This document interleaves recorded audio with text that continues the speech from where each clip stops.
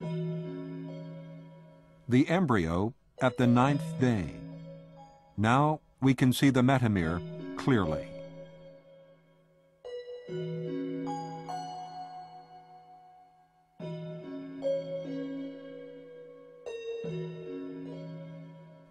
Within the heart, blood is beginning to flow, little by little.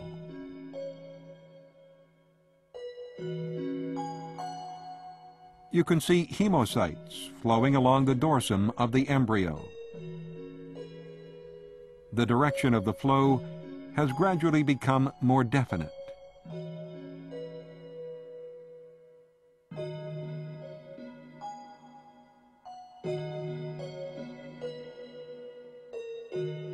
Around this time, blood cells begin to flow toward the head of the embryo too. The blood flow around the head increases rapidly.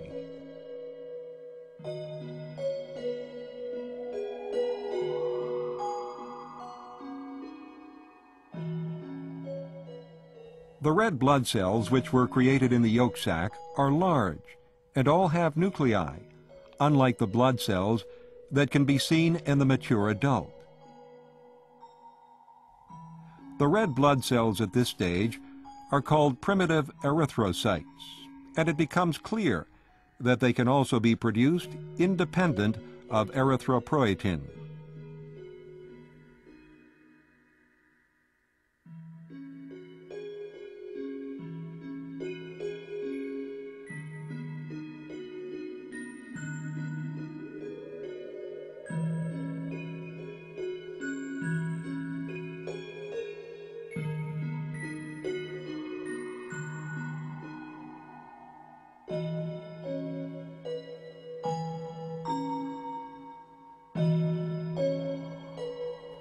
Platelets can be seen here, mingled with the red blood cells, but they exhibit a primitive form, not seen in the adult.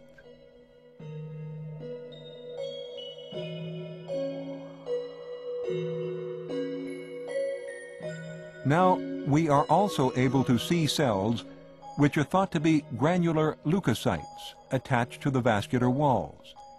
It may be that these leukocytes attach themselves at the prenatal period like this because they're learning how to act during an inflammation.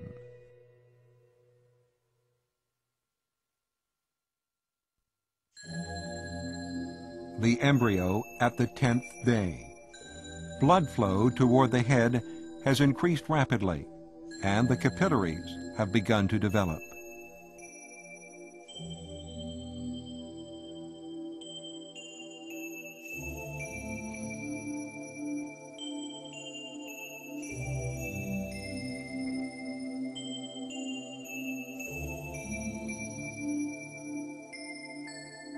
The manufacture of endothelial cells of the blood vessels has gradually become more distinct.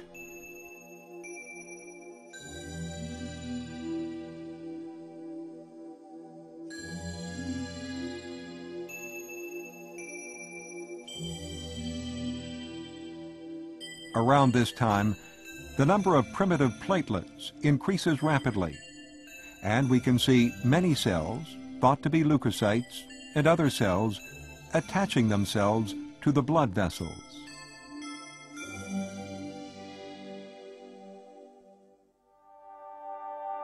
The embryo at 10.5 days.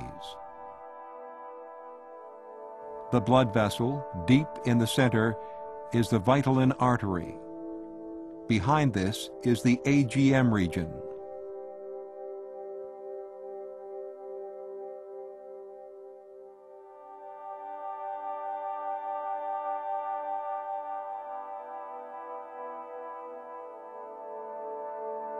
The AGM region consists of the three parts: the aorta, the gonads, and the mesonephros.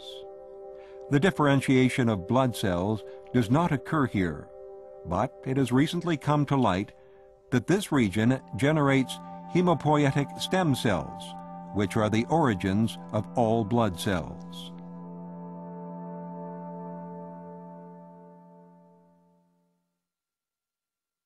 We remove the AGM and created an organ culture.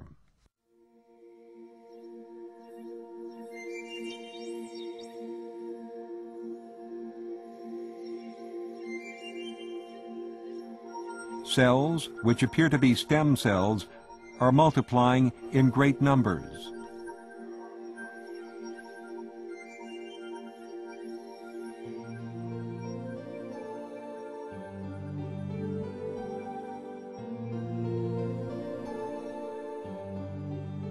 In order to discern whether these are hemopoietic stem cells, we sorted them according to surface antigens, which indicate multipotential stem cells.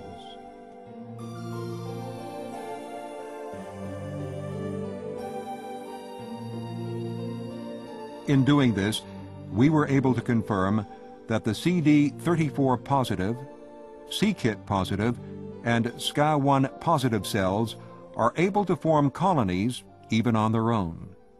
We also found out that with 10 of these cells, it is possible to completely replace the bone marrow of an adult mouse. This proves that the hemopoietic stem cells exist in and are multiplying in the AGM region. However, we also understood that although the adult hemopoietic stem cells are CD34 negative, the same cells in the AGM are positive. What does this mean?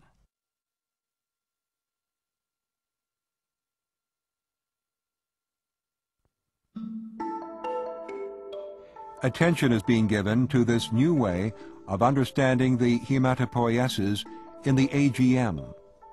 From this photograph, we surmise that blood cells are also being generated in the vascular endothelium of the AGM.